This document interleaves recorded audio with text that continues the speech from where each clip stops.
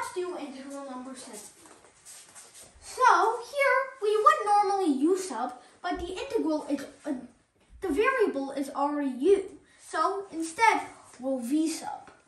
So this is going to be our v, and what we're going to do is we're going to take v, which is 1 plus 3u, and then of course we take the derivative.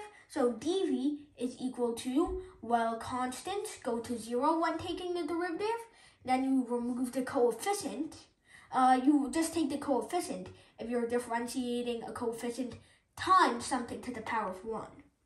All right, so dv is just 3 du. So now what we're going to do is we're going to solve for du, and that is dv over 3. Now, of course, we treat v like a regular variable. Subbing v in, we get the integral of 2 over v, and then dv over 3.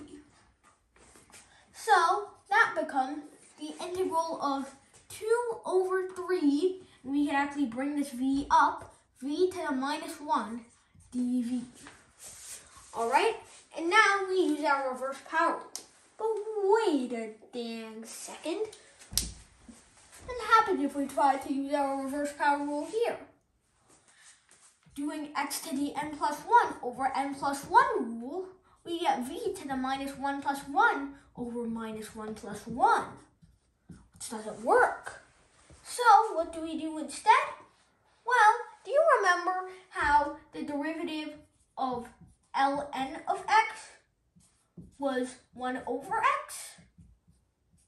Well, that is also x to the minus 1. So naturally, the integral of x to the minus 1 is just ln x. All right, so that means that in this case, they're taking the constant out.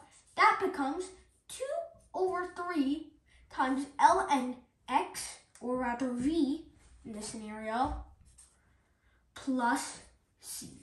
But the thing is, v is a polynomial. So unsubbing, we get 2 over 3 ln of 1 plus 3u plus c. And that's it. Thank you very much for watching.